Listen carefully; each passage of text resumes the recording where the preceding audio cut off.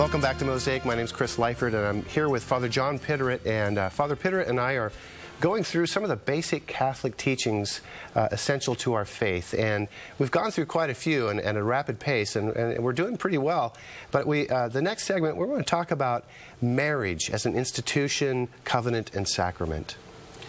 Well, the covenant is, marriage is an image of Christ loving the church. So Christ, the head of the church, and loving the church, his body. Mm-hmm. And that's imaged in the love of a man and woman. Mm-hmm. And that love of a man and woman is supposed to remind us of the love of Christ for his church.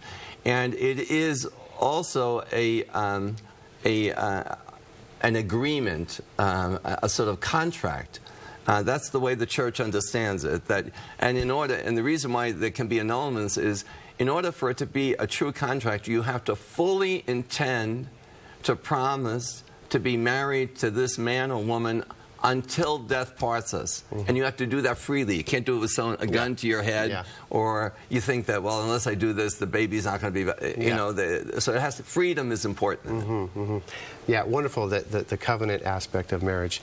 Now, marriage and civil law, why the church is strong about the perspective there?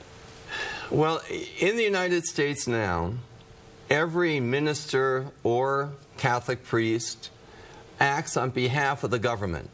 You register with the government, and as you know, the married couple brings a marriage certificate with them. Mm-hmm. The priest has to sign that, send it in, and then they get the official marriage certificate back again. So the church is the official church witness, but he's also a witness for the state. Mm-hmm. Mm-hmm. Now, because there are so many people who are changing their understanding of marriage and the definition of marriage, there are priests and ministers who are saying, we should change this. We should get out of the business of being officials of the state. Mm-hmm. Mm-hmm. We should separate the things, as happens in Europe. There are a number of Catholic countries in Europe where and this has been true for decades. Mm-hmm. You want to get married? You go to City Hall first, you get them to stamp the thing. As far as the government's concerned, you're now officially married. As far as the church is concerned, you're not married. So in the afternoon you go to the church, or the following day you go to the church, and of course you're not intimate with one another. You don't consummate your marriage before, until the church. And so the church is, the church wedding is distinct from it. And the good thing about that is our concept of marriage, mm-hmm. traditional marriage, mm-hmm. is very different from what civil unions are becoming nowadays. That makes a lot of sense. Something to really look into there. That's a great topic. Thank you. Last topics, reproductive technology and what the church believes about that, and then human cloning. The church is certainly very sympathetic. There are many women who want to have children, and they've tried, and it's not working. So they're inclined to think, oh, well, I'm going to get the baby and inseminate it outside the womb. The church, first of all, the way that happens is usually there are many eggs that are inseminated, and only one is used. Right.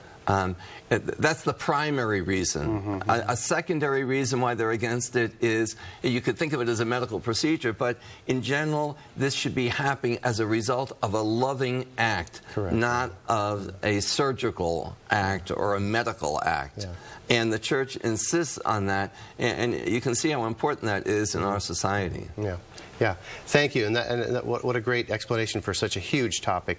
You know, I'm gonna ask you folks to, if you want to hear or see what the church believes, just a little segment about cloning. You can go to our website where all of these are listed, sfarchdiocese.org/whatwebelieve, and we'll be developing that as the weeks go by. And I really appreciate you, Father Pitteritt, for at such pace to be able to go through and just give a little anecdote about each one of these things. Thank you so much. Good, and I'm delighted that we have so much up on the website, and that we'll be expanding that. Yeah.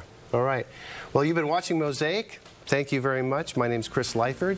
Again, our website, sfarchdiocese.org. Until next time, God bless.